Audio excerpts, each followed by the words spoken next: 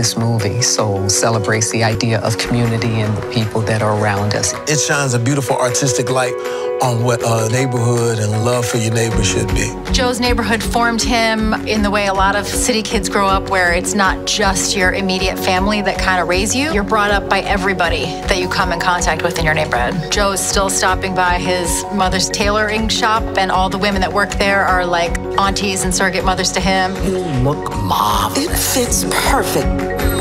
There's the barber shop and all the locals who are there week to week to week. You can go into that barber shop and you can talk about anything from love, laughter, anger, politics, and feel comfortable. Then it's a good old-fashioned neighborhood where everybody knows your name. What I love about what Soul does as a movie, and as far as the way that they present a neighborhood, is you just have a diverse array of different people.